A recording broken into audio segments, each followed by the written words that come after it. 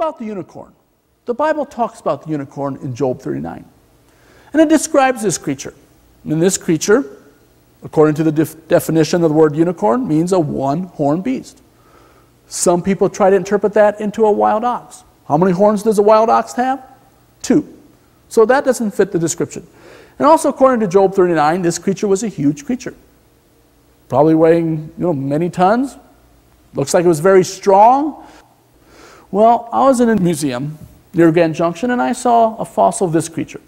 Looks like it was very huge, probably very strong, and this creature had 1 horn.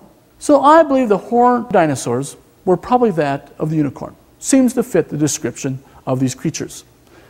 You turn to the next chapter, Job 40. In Job 40, God is speaking about Behemoth, which we believe is a long-necked dinosaur creature, sauropod-like creature.